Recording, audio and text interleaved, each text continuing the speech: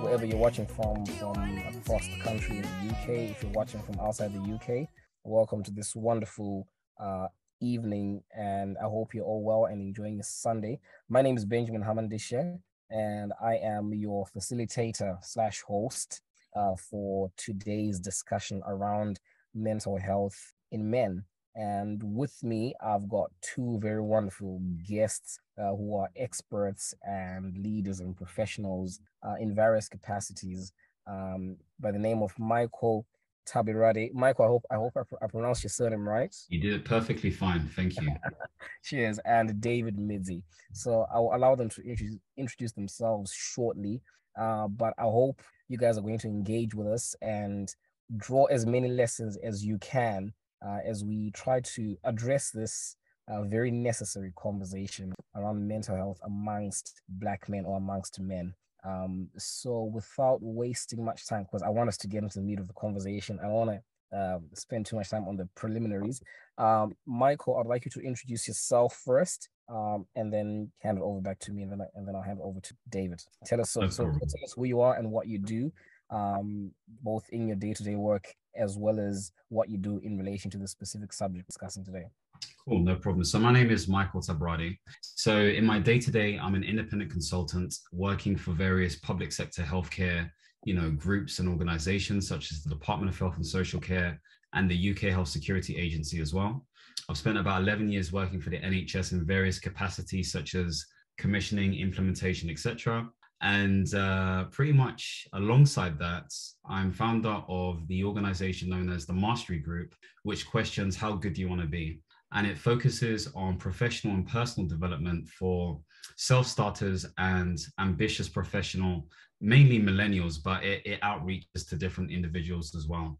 And there, you're learning things around emotional intelligence, resilience, confidence, how to subscribe to an entrepreneurial and career mindset as well. And so a lot of my work is focused on allowing people to understand that they're more than their situation, allowing people to understand that they're not defined by the conditions that they're in. So that's my contribution towards mental health. Recently, part of an initiative called Breathe Union, which aims to focus on supporting students within universities, really sort of like improve their mental health and leadership. So trying to get a few contracts in that space, as well as volunteering as well in those different areas. So that's a little bit about me and how I contribute into this whole sort of space of mental health. Wonderful. Thank you very much, Michael. No problem. A very wonderful and eloquent gentleman who does some significant work, and incredible leader. Thank you. Next, David, would you like to introduce yourself and what you do in your day-to-day, as well as what you do specifically around men and mental health? Hi, everyone. Thanks, Benji, for hosting us today. I'm a pastor in a local church called Living Faith. So pretty much that's what I do most of the time. I also run a marriage counseling ministry. So most of the times I'm in the office dealing with different issues, family issues, marital issues, and counseling people. We run men workshops where we are sitting with men and having conferences and dealing with men issues as well. Professionally, I'm a mechanical engineer. So that's my background, automotive and aerospace engineering. I'm honored to be here today. When I heard about Michael, I was excited to be here to sit and also learn about these issues, and that's why I'm here today. Wonderful. Thank you very much.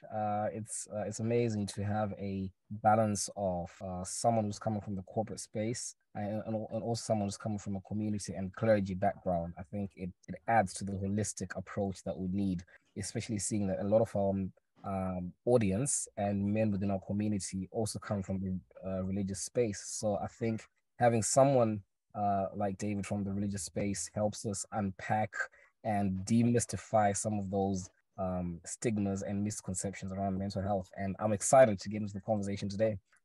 So let's get straight into the meat. I think just to build a bit of context to our listeners and viewers around mental health, it goes without saying that mental health is one of the most significant challenges that every individual faces. It doesn't matter how old you are, what gender you are, what ethnic background you're from. At some point, everyone is going to face a mental health challenge of sorts. So I think the question is less about can you ever experience mental health challenges. The question should be how do you deal with the challenges that come your way, and I believe how you deal with those challenges also determines, the extent to which you will face some of these mental health challenges. So just to give a bit of a background, to let people know that this thing is very common within the Black and African community, I'll read just a short statistical research just to paint a bit of a picture. So overall statistics show that Black men are 10 times more likely than white men to experience such a disorder, mental health disorders. A special issue of Race and Class, published in January 2021, points to the particular ways in which mental health of BME people and migrants and refugees can be affected. The Mental Health Foundation suggests that immigrants and asylum seekers are more likely to experience poor mental health than the local population. One 2018 study, for example, found that non-European immigrant women, including South African and Asian and men, were a particularly high risk group from suicide attempts. And I'm sure we can all attest to this. In recent years, in the last 5 or so years, we've seen a more prevalent pattern around suicide from Black men, and it comes from the pressures we face from day-to-day life. So I think before we get into the technical mental health discussion, could you let me start with Michael. Could you just tell us your understanding of what mental health is, generally, and then break it down in the second part to what your understanding of mental health illness is. I believe they're not really synonymous all the time. They're very similar, but just what mental health is and what mental health illness or mental health challenges are to you, just to paint a picture for us. Yeah, so I will break it down like this. So in my mind, mental deals with the capacity of one's mind, which involves their emotional and psychological well-being. So if we think about what well-being is, well-being talks about a state. And so that's what the health part is. So if we think about health, it is a spectrum of poor and rich, good and bad. So in this state, your mental health describes your emotional and psychological well-being or state of beingness, so to speak. How well are you doing? That's what mental health describes in terms of a word. If we talk about mental health illness, we're talking about something that's more clinical by nature, that can be observed, that is, again, clinical and observable, like I stated before. So these are things like clinical depression. These are things like severe anxiety. So these are all things that link to mental health. And again, if we're talking, we don't need to get into triggers, but sometimes we can mistaken a sense of stress for a mental health condition, but that's really the environment or circumstances that cause you to react a certain way.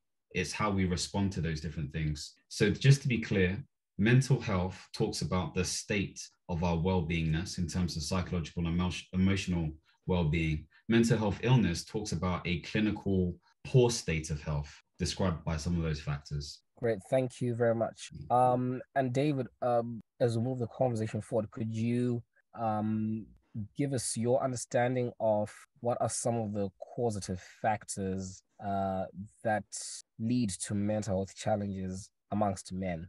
And also, I guess you can also just paint a bit of a picture.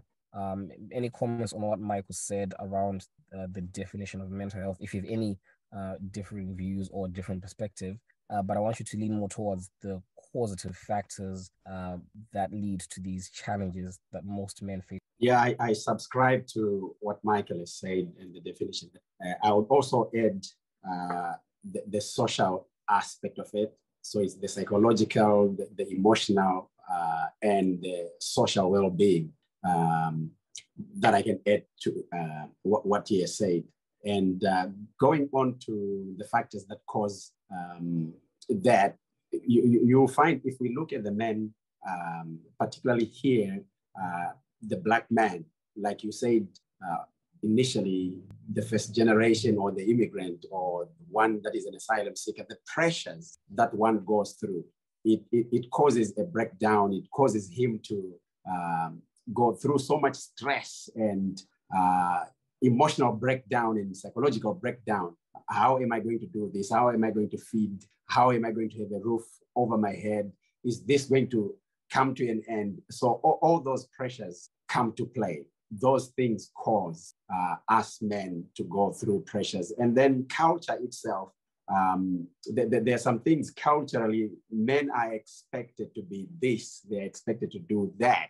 And if you feel you're not measuring up to those expectations, it piles the pressure on your mental well-being, and it can crush you. Wow. I love your mention again of the word pressure. It's a word that's been resonating in my mind for quite a bit. And when you look at mental health challenges, for example, depression is one of the biggest symptoms of mental health challenges that people face. And if you do like a word study, you find that depression, there is the word press within depression. And I believe it also is synonymous with the word pressure, right? So I want us to just dwell on pressure there for a minute. You mentioned a couple of examples, but I want us to dwell in where do these pressures stem from, and are some of these pressures justified that we put on ourselves as men and that society puts on men? Are they justified? Because sometimes we don't know the balance between, sometimes we don't know the line where you cross from being a man, and not being a man. So at what point can a man say, this is too much pressure for me? I think these are my limits. So, David, just hammer in again on pressure. I feel like we need to let it be known to people that sometimes the pressure gets real. So just your understanding of pressure, the different types of pressure. Obviously, you mentioned social pressures, but could you also mention some of the cultural pressures as well that lead to men being stuck and diving into mental health challenges? There are many pressures, Benji. It could be economic factors. The economy itself can exert so much pressure on you, and you can't carry the weight of that which is expected of you by the society, by your female counterparts, by the family, by society at large. There are expectations, whether those expectations are spelled out or they are silent. We have so many pressures as men. So it can be economic, it could be educational. There are some men that are under pressure because they feel they are not educated enough. Just the pressure of being amongst men, that you feel they are well-to-do, they are going somewhere, and you are comparing yourself with other people. It can exert so much pressure on you. So pressures come from many different facets of life. Thank you for that. I know it sounded basic, but I feel especially for women that are watching, just to understand, because sometimes a lot of these things are normalized as expectations, but sometimes when they're not handled correctly, we push men in a direction that they shouldn't be in because of these pressures. It might not be expectation, Benji. It might not be expectation. Some of the things are verbalized. Mm-hmm. Yeah. If you are married, you can be compared. Yeah. Yeah. So your wife is telling you, Benji is doing well, man. Dave, Dave, Benji is only a young man, right? And all these years that you have lived on earth, look at what Benji has done. It's pressure that is coming, and if you allow that, and it can crush you. Yeah. So, Michael, I'm going to make a comment on what David said, and I want you to sort of run off the back of this. So both pressure, from what you mentioned about pressure that is verbalized and not verbalized, I feel one of the most important things that men need to learn to do for themselves is to be kind to yourself, and understand that you are running your own race in your own lane at your own pace. And sometimes when things don't go according to plan, for example, there's some things that are actually beyond your control. For example, we're just going into a recession now. We just come from COVID-19. There are many things that are beyond our control. I think it is important for people to be kind to themselves and understand that I'm not responsible for events that I can't control. Mm. Um, what do you make of the importance of being kind to yourself, not just being kind to yourself? Uh, how do the conversations that we have with ourselves as men impact on our mental health? Mental health stability. That's a very great question because we do have conversations with ourselves whether we realize it or not. And those conversations didn't initially necessarily stem from us. So in psychology, there's this whole concept known as introjection. So introjection is where you are embedding habits, beliefs, and values from significant people, teachers, parents, etc., etc. And so they're creating these societal norms, these traditions, these cultures, these expectations, whether you realize it or not. And so, what we have to do as human beings, but in this conversation as men, is realize, are these introjections serving us? And that's called what they call building a psychological muscle.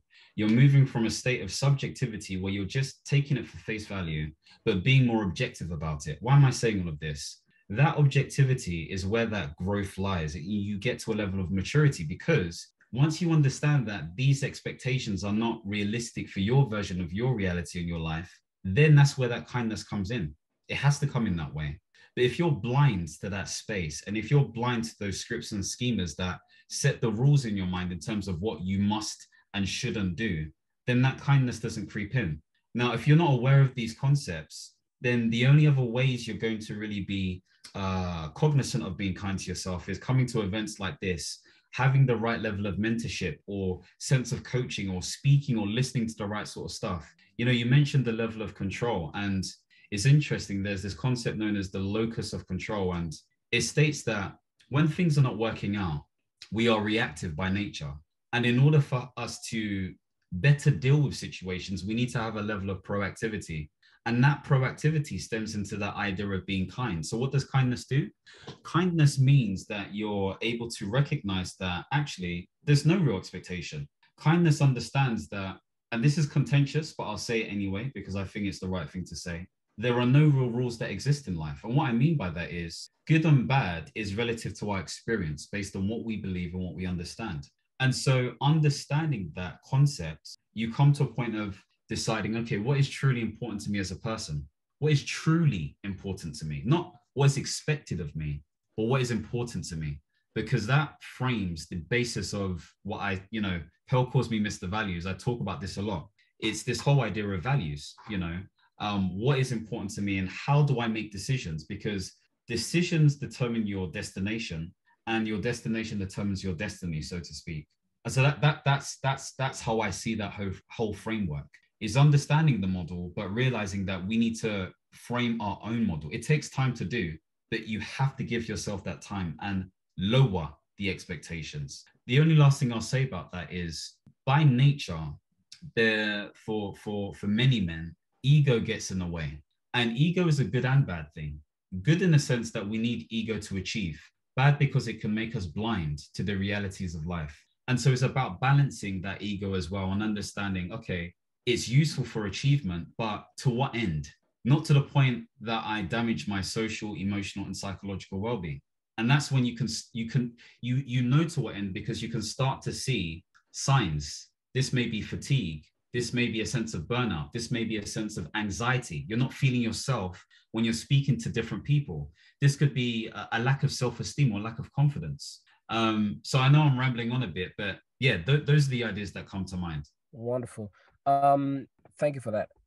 David, I want you to touch on how if men don't really address or seek help for their mental health challenges, can you touch on how that impacts on their world in terms of their family, their friends? Because I think sometimes selfish thinking is one of the things that keeps men trapped and suffering in silence, but I believe that if men, especially men who lead families, not just by virtue of being married, for example, you might not be married, but if you're a son, you still lead a family, you're still responsible. how does a man's mental health impact on his family and his immediate world and community and etc? Yeah, just touch on that. Yeah, because we take it that you are a leader as a man and you have a following. Your mental health affects those that are around you, whether it's your immediate family, your friends, your workmates, whatever space you find yourself in, your mental health is not good. It filters down to everyone that is around you. So if I have an ill mental health myself, it affects Naomi, it affects Shamar, because they can see I'm supposed to be doing this, I'm supposed to be leading, I'm supposed to be showing the example, but I am not measuring up to what I am supposed to be. Because there has to be a balance between expectations and the real me. Of course, I need to be kind to myself, but I don't need to be so kind at the expense of those that are around me. Yeah, so then the mental health of a man affects many things. Talk about me as a pastor. If my mental health is not good, it affects those that I am leading. I have insecurities. I have some fears that are gripping me, some stresses that are, gripping me, that I don't rise to be who I'm supposed to be as a pastor, as a counselor, as a family man. That really affects everything. I cannot produce financially. I cannot produce mentally. I cannot, because I am affected. The mental health of a man then needs to be something that we take time to work on and really make sure we work out in order to improve our mental health. Now, wonderful. Thank you for that. I think it's important for people to know that, especially when you're leading, like you said, and if your world crumbles slowly, you can't function at your best optimum level. So thank you for that. I think it's very important for men to know that, especially when you're leading families and organizing, it's very important to address it.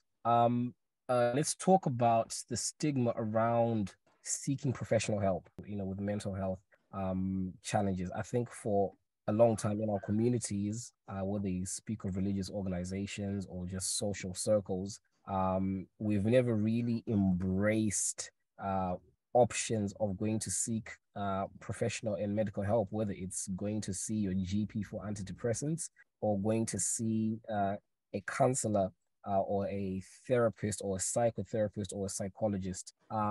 What do you think, and this is for you, Michael, and David, you can chime in on this as well.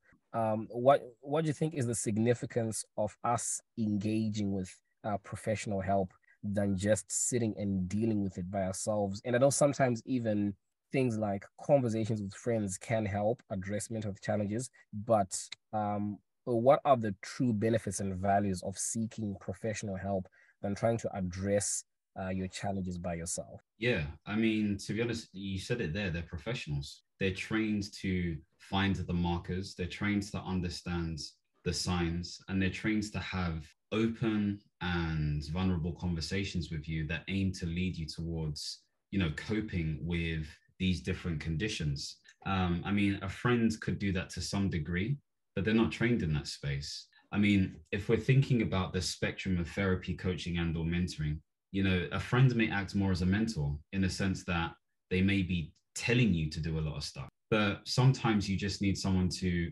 listen to what you're saying and assimilate that information against a study, a framework, known ways to deal with that situation, to open you up to develop coping mechanisms to help you. So seeking professional help is very important, but I think it also stems from just being comfortable, being open. I mean, sometimes men can be quite transactional in nature. It's just information swap, just like how you do business. Whereas we need to have more transformational conversations that rely around building good levels of trust and or vulnerability as well. And I think it's the vulnerability thing that affects men are most, because it may signify a level of weakness, which is not true.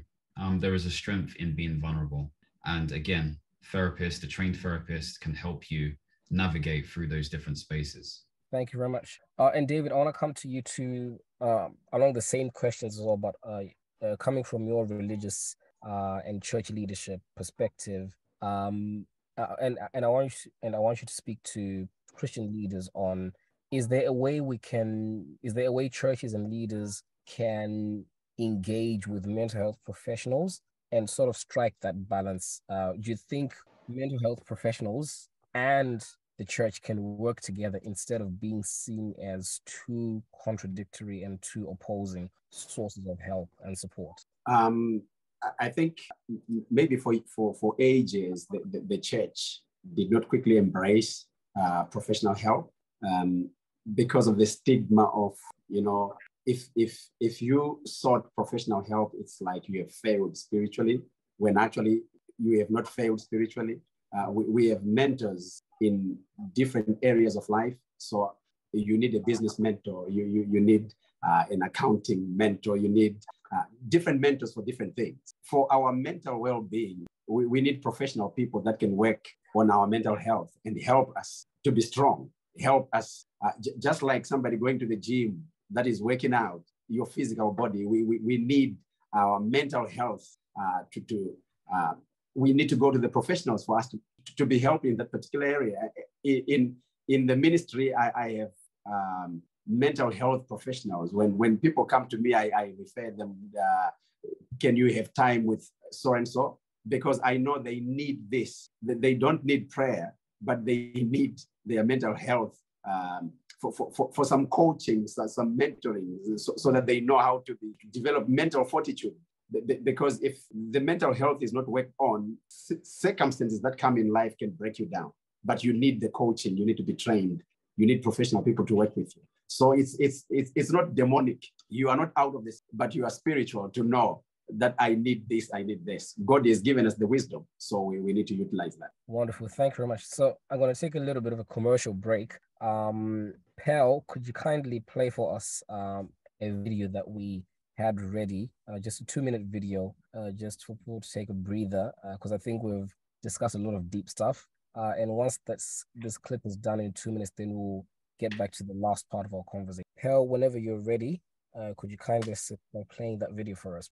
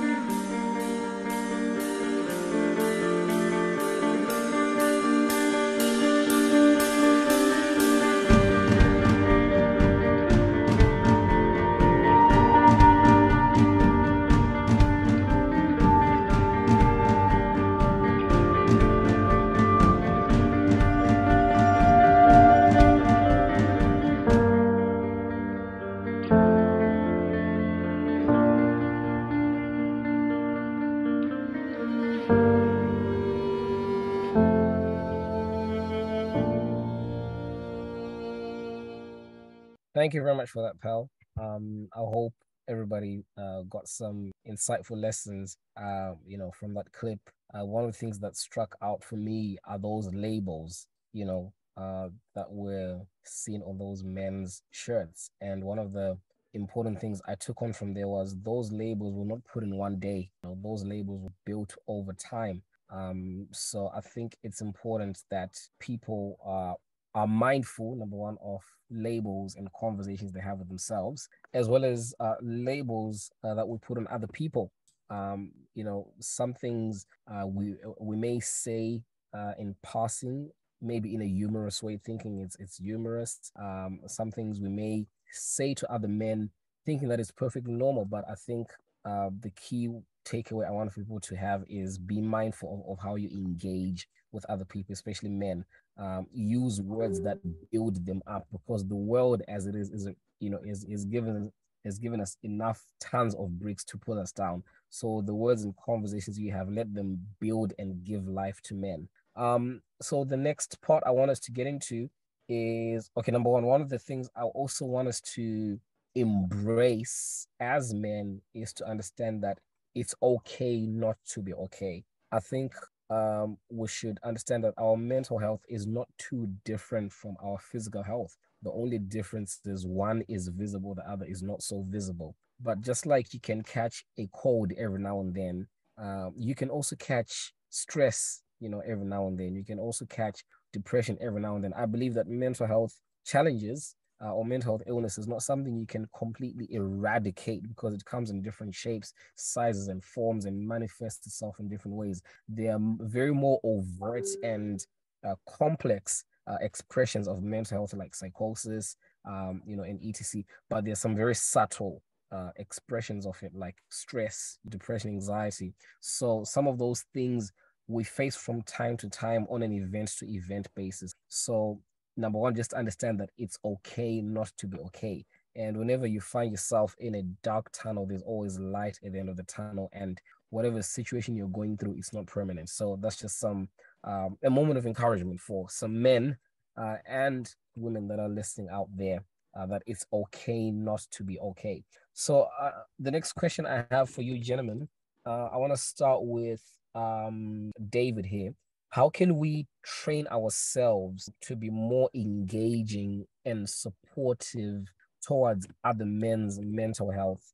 For example, in our friendship circles, in our community circles, how can I help my next friend in their mental health challenges even before they come to me? How can I initiate a conversation around mental health, and how can I initiate support for another brother? Because some brothers are not always willing and forthcoming to be the first person to address their own challenges.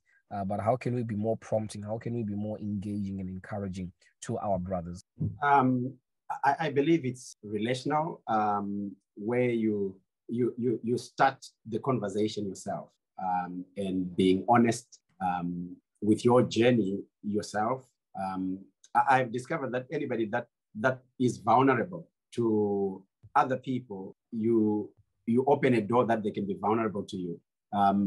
Most of the times, us as men, we want to present a front like everything is together all the time. I'm not facing any challenges, and we want to speak big things about ourselves, which is not a true reflection of what is in the inside. When they see or when they hear about me, the challenges that I've gone through, the mental health issues that I'm dealing with, also the fears that I face, the stress that I have gone through. In my sessions that I deal with people, when I give personal examples, I see people light up. And before you know it, they are going to tell you even more things about themselves because you've been vulnerable yourself. To help the situation, I think as men, let's be honest. Let's not put a front. Let's not show that everything is together all the time. Let's expose even the weakest points in our lives. It helps us and helps other men to know that I am not down and out after all. I'm not the only one going through this after all. I thought I was the worst one. Looks like most people are going through it. If Benji is going through it and Michael is going through it, I thought I was the only one. That opens a door where men can be free than to relate, knowing that I'm not the only one that is sinking in this sea. Thank you very much. Michael, same question. How can we be more supportive, engaging, and encouraging to our fellow brothers? I think Pastor David has said it very well. It's starting to have honest conversations. I think that's one thing. And I think you could argue more importantly is being honest to ourselves first. There's this phrase that I have, which is brutal honesty and loving honesty. And can't be afraid of the situation you're in right now, because if you can acknowledge where you are, and then second step, open up to others and express what situation you're in, then that builds a sense of trust and rapport. I think also if someone's coming to you and you're not initiating it, I think taking them seriously. Sometimes as men, we can be a bit joking about it, or we don't necessarily sort of like cater towards the needs of the person expressing themselves. And so the basis of that is knowing how to hold a great conversation. And it comes back to coaching 101 in my mind, utilizing empowering questions, deep listening, utilizing inner supervision as well, feedback. So confirming what people are saying through summary, so they feel like they're being listened to. So there is a subtlety in terms of how we approach our behaviors as well to make people feel like they're being listened to. And a lot of that's done not just verbally, but physically as well. You can see these nuances. And again, you can engage with these conversations through activity, whether this is through games, sporting events, business, but not always holding it down to business, social activities, praise and worship. There are all opportunities to do this. So if there are activities that are being held with men, find an opportunity afterwards to just break it down and see how they're doing. Simple question, how's it going? Maybe you can start to give them a sense of trust to open them up. Thank you very much. Micah, you actually mentioned an interesting point. You said just asking them how they're doing. I think, when we greet each other, usually we say, how are you? And the immediate subconscious response, oh, I'm doing well. Or if you're a church person, I'm blessed, something like that. But I think sometimes to actually pause and ask that question again in a conversation, no, but really, David, how are you? How are kids at home? Blessed, man. Those simple 3 words, I think they are some of the most powerful ways in which you can actually support each other and not only ask questions to respond, but ask questions to actually have a deeper understanding of what the next person is going through. So thank you for that. I totally agree and support what you said. And what are some of your own personal habits or actions you've taken to build your own mental health and improve your own mental health in a few minutes, just habits and even regimens that you have in place to make sure that your mind is performing its best? Mm-hmm. Is this me? Yes. Okay, so let me start with David and then come back to you, Michael. Okay. Sorry. Yeah, I have built my circle of confidence that I speak to about issues that I'm facing and things that I'm going through, emotions that I'm going through. So I speak to those. It helps me. And anytime that I have pressing issues and I speak to my circle, I feel the weight offloaded. Yeah. So I that's my coping mechanism. Yep. Of course, I have Naomi with me, but I have other boys that are in my circle that I speak to. Yes. Yeah. No, wonderful. So for me, that's a coping mechanism for me. That's great. Thank you very much. Yeah. Michael? Yeah, I mean, I have a number of mechanisms. So that's definitely one of them, speaking to people who I feel like will listen to me authentically and genuinely. There has to be that level, but I know that I get a sense of objectivity as well. Number 2, there's also masterminds that I have, and hearing people speak and talk about their challenges and stuff in a collective fashion also gives me a sense of motivation as well, and a knowingness that I'm not by myself. So that's very useful. Also, and I started this again recently, solid for about a month and a half, going to sleep early and waking up early and going to the gym. That's one of the first things I do. And the reason why I say that is because I know we have a distinction between mental and physical health, but I think it's the same thing. if you improve your physical health with the right sort of mindset, you improve your sense of mental health. It doesn't remove things, but you have better ways of building a capacity of resilience because of how your body's dealing with stuff. And I guess the last thing is through, I'm going to call it collectively affirmations. So that could go under the form of mirror work, where sometimes I'm looking at myself in the mirror and exposing some of the vulnerabilities, or through prayer, like praying out loud. I think that helps. There's also listening and watching to things that will induce my mind a certain way. And I think when I have that organic rhythm, it helps me build that capacity. Thank you. I totally agree with all of what you said. And if I was asked the same question, I would exactly summarize what you said, because for me, I believe one of the key things to my mental health stability, eating healthy, eating well, sleeping on time. Rest is underestimated. Rest is essential. And rest allows you to focus, and to have renewed energy to tackle the day forward. And also conversations with people that I trust, like I said, a trusted circle, but also more importantly, conversations with myself. I believe it's conversations that we have with ourselves that really shape the outcomes of our life. And thank you for those very practical steps. And I hope those people who are watching and listening notes. If there's anything I want you to write down, is those 4 to 5 things we've just mentioned on how to improve your mental health. And these are things you don't do once in a while. These have to be daily decisions that you make. You have to be intentional about your mental health, because the world, if the world is some sort of force coming from a spiritual background, if the world has a force against you, you also need to be very intentional to fight back, on the pressures and the challenges of life that come your way. And one thing I'm going to mention before we round off. So I think we did a good job of covering what mental health is, what mental health illness is, and how we can address some of our mental health challenges. But to add another layer to that practical step, for anyone who's watching or listening, or who may be going through mental health challenges themselves, or have a friend or family that is going through mental health challenges, in addition to the 5 things we've just mentioned now, you may want to consider approaching these certain people. First of all, your GP is a good start, just to go and have a conversation with. They might not solve all your problems, but they'll be very good in leading you towards the right direction of where you can get the best support. So feel free to reach out to your GP.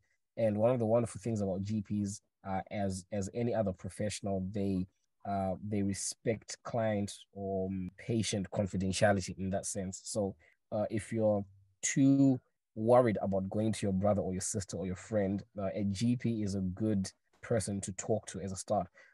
As well as visiting therapists, you can Google the nearest therapists in your area, the nearest psychotherapists, psychologists, however, depending on the complexity of your issue. But I think that's a good starting point. Also, the NHS provides mental health support. So you can call them, and you can actually call NHS the 111 emergency line. So 111 for any mental health support that you may be in need of. There's also another organization called Association of Christian Counselors. You can Google them and you can find them. I'll say it again, Association of Christian Counselors, or ACC. They'll be very good. I've heard of another charity that provides brilliant mental health support called Samaritans. Samaritans are very good. And yeah, I think between those organizations, as well as your friends, your family, your trusted circle, and sometimes it might not be choosing one. Sometimes it's embracing all those different sources of help and using them coherently. You can better improve your mental health. So don't suffer alone, and know that it's okay not to be okay. We've come to the end of our talk, gentlemen, but thank you very much, Michael and David. But before we go, I want you to give your closing remarks, in a couple of minutes, on just your thoughts around mental health, or your encouragement. I think maybe let's end on an encouraging note. I want you to imagine you're speaking to a man on the brink of suicide, a man who's just lost his job. You know, we're entering another recession. We don't know when it's going to end. We're in the middle of a war. We've just come from a COVID pandemic. It's like we're coming from one global situation onto the next. It's a very challenging time. So I want you to speak to a brother out there watching or listening who's on the brink of killing themselves, who's on the brink of leaving their family, who's on the brink of giving up. I want you to inject hope into their soul in a couple of minutes as you close. And also, if you can, in your closing, just tell the people where they can find you, where they can get in touch with you, your websites, your Facebook pages. And Michael, this one's specifically for you. I know that you are an author of some books. If you can also mention some of the books and the work you've done, as well as Pastor David, any work that you've done or have out there, even if it's not books, some seminars that you have coming up, just let the people know where they can get in touch with you. So two things: encourage people and let them know where they can connect with you. So I'll start with Michael. Yeah, so I want you guys to understand that you are more than your situation. Whatever you're suffering right now, whatever stresses are coming in your way, these things will pass. But you have to believe that. You have to have abundant faith, because faith is what moves mountains. It starts with faith. It starts with belief and trust that you'll get out of your situation. If you take small steps towards whatever goal you're trying to achieve, whatever space or state you're trying to get to, you can get there, but it takes time. It takes reaching out to people. So don't be afraid to reach out to someone. This could be a life or death situation for you.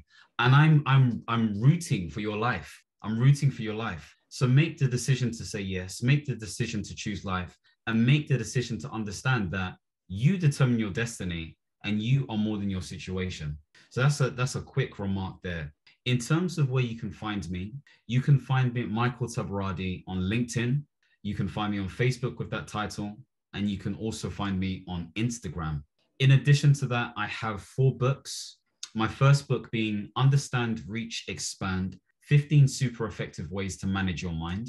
The second book is Desire, the cornerstone between nothing and success. The third book is Happiness, the fundamental keys to experiencing it daily. And the fourth book is The Power of Goals. So these books are designed to help you shape your mindset in such a way where you have a go-getter mentality. It doesn't stop you from recognizing the stresses and things that you may experience, but it helps you manage your mindset. And I say manage, not control, because I believe we can manage it. Other works that I do involve training, coaching, and mentorship as well. And you can find more at michaeltabaradi.com or masterygroup.com. Thank you very much, Michael. Over to you, David. My last words to every man that's here and that's watching. You are not alone in this journey. If you speak to other men, you notice that what you are going through is what they are going through. So don't give up. Don't give up on life. Don't take your life. Most people that we look up to actually went through what everybody goes through. So if only we knew it was a matter of time that their season changed. So I want to encourage every man that's under the sound of my voice, that it's only momentary that you're going through what you're going through. The stress that you're going through is momentary. And as long as you have hope that things will change. Is it even in the Bible? The Bible talks about hope. We have this hope as an anchor for our souls. And we always talk about the soul being the sickbed. That's where you have the mind, the memory, and the emotions. And when we have hope, the Bible says it is the anchor for our souls. So when you hope that things are going to change, you will be immovable. You will not give up. So just hope that things are going to change and bounce off ideas with other men. You will notice that they have gone through what you're going through, or they are going through the same. And they might even be worse off than where you are. And you discover I was crumbling, but this one is worse off. So let's bounce off each other. Let's interact. Let's hang about each other. For the works that I do, like I said, we do counseling. And if you go on liveandcleave.com, live and cleave, social men live and cleave. So it's liveandcleave.com. Like I said, I'm a pastor for Living Faith.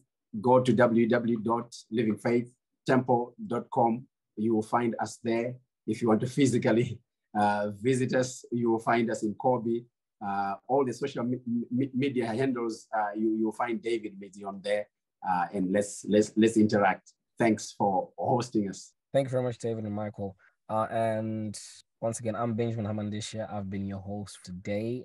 It's been a brilliant conversation, very insightful. Thank you, Michael and David, for your wisdom and taking out your time to share with our viewers. I've learned a lot, and many thanks to Yokai Music and Yokai Matapa, the artist who is the owner of this page where we're sharing information with, it's wonderful to have a woman who's concerned about the mental well-being of men. I think it says a lot about where our community is headed. So keep up the great work that you're doing, and to the rest of your team, including Pell, who's also here with us. Thank you for helping and supporting us in the background. I'm Benjamin Amandeshe. The work that I do a lot of work around youth leadership and youth mental health support. So you can find me on Facebook, Benjamin Hamandishe, and you can send me a message if you have any young people that you think need help or assisting or mentoring. I can help with our organization called Emerge Now, leading them in the right direction. In addressing their challenges as well as their future ambitions and goals. But thank you very much. I hope you've all enjoyed today as much as I did. I hope to see you very soon whenever we're invited back on this wonderful page. We couldn't unpack mental health in its entirety in this hour, but I hope in the few compressed points we had, everyone was able to learn one or two things. But thank you very much. Have a wonderful night and see you soon. Take care.